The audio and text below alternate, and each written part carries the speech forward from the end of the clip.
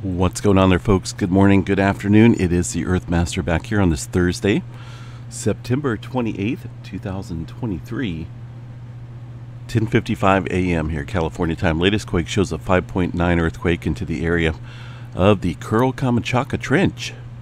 This area has been awfully quiet here recently.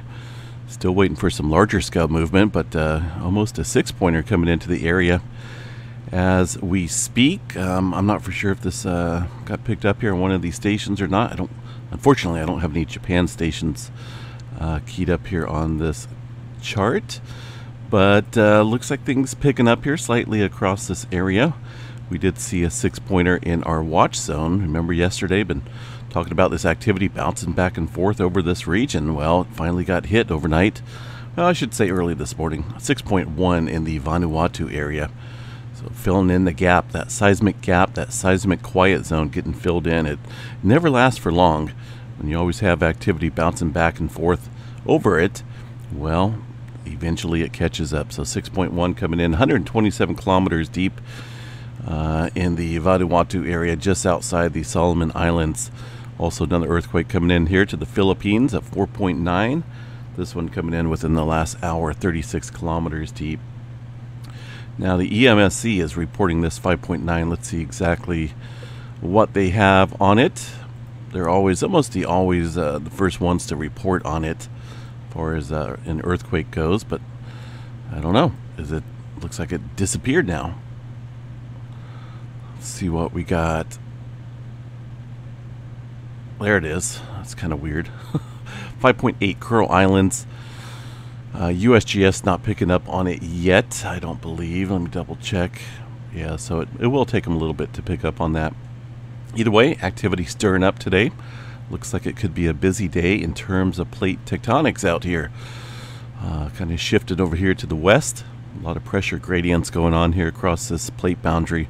Pretty good cluster of activity yesterday and today into the Banda Sea and Indonesia Islands area, all seeing slight uptick. Further back behind this area, we'll probably see some movement fill in once again. Once adjustment does take place here, and it looks like we got further adjustment here across the western areas of this plate boundary and up along the Filipino plate. We should see activity fill back in with that bouncing back and forth effect. Now that we're getting movement here, and also further to the west, we should see things kick back up here. New Zealand, not a whole lot showing up here on the USGS map.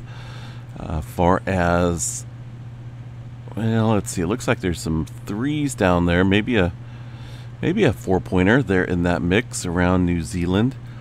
Let's double check that here real quick and see what we have across the GeoNet servers on this fine Thursday. Let's see. Most of this looks like some smaller earthquake activity. 4.7 2 days ago. Earthquake drums. Let's see what we have.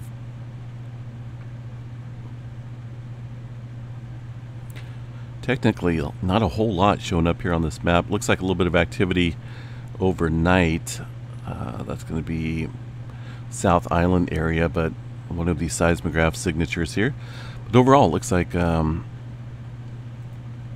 quiet for now across New Zealand. Not completely, but not entirely active either. They can get quite active there across New Zealand, but been awfully quiet for the most part. All right, West Coast area, not seeing any major uptick in activity out here. A couple handful of smaller quakes in the area of Southern Cal and Northern California, aside from this Calpine hydrothermal operations here, which is very typical to see this much earthquake activity there around the Cobb Mountain area. This is, again, related to the energy production there at the Calpine hydrothermal plants and up into the Pacific Northwest. A handful of earthquakes there across the area of the Cascades, and a little bit of movement up here around Mount Rainier. Very small microquake activity there in that region.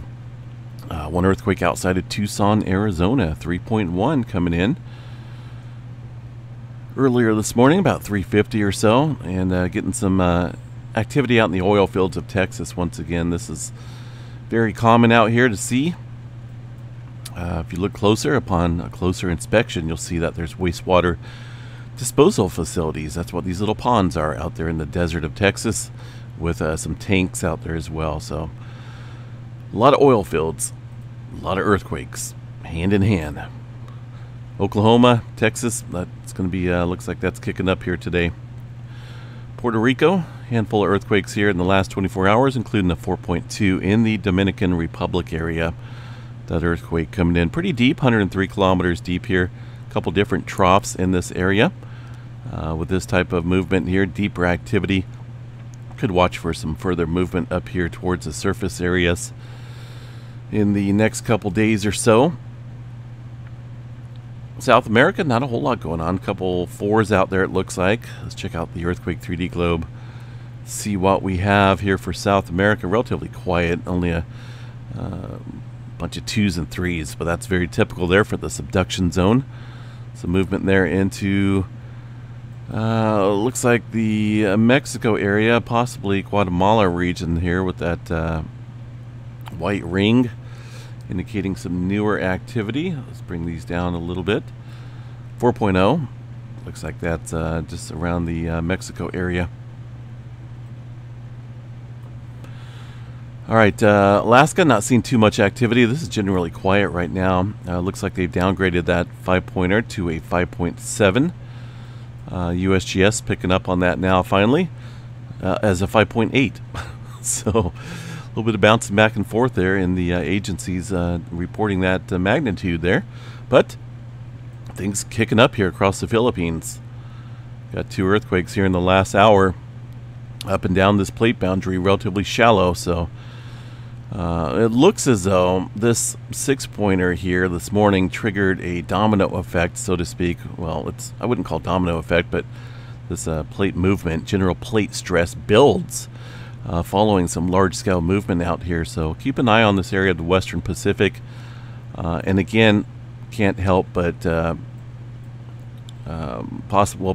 probably see some activity bouncing back and forth here between the Western Pacific and some deeper movement potentially out here again across the Tonga Trench. It always seems to work that way in this area. So just be on guard. And again, California, not a whole lot going on out there. I don't see any major unusual activity stirring up for now. Space weather activity, I got a pretty busy day, so I gotta just keep this somewhat short. Dwindling away like dust in the wind. We only seen, looks like maybe a little C flare. Oh, peeked up into the M flare here, just barely. A really quick M flare overnight. See where this is coming from. Let's see what we got flaring out here. A lot of times I'll use this UV ray, this UV filter of the sun to see bright areas that may be flaring. And it looks like it possibly coming from one of these areas across the western limb of the sun. Not a whole lot of flaring, at least from what I can tell here on the Earth-facing side. Looking at the magnetogram image, these have dissipated quite rapidly. And we're left with, well, a mess of sunspots, but really nothing of all that concern. Maybe down here, this area looks a little complex within this core. Notice the intermixing here of all the different colors in close proximity. That's what you're looking for when it comes to the potential dynamic there of some flaring. So right now, 99% chance for C flare, M flare at 35, X flare 10% chance, and we're not really seeing any major expected auroras. Slight activity occurring there on the dark side of the Earth. Nothing major though. Real quick look at the Storm Prediction Center here. Well, I just see general thunderstorm activity. There's not even any categories here for any type of tornado, wind, hail, nothing. So just thunderstorms out there. I guess the main threat out there would be lightning, right? Within those thunderstorms, but as far as severe weather potential, there's not a whole lot.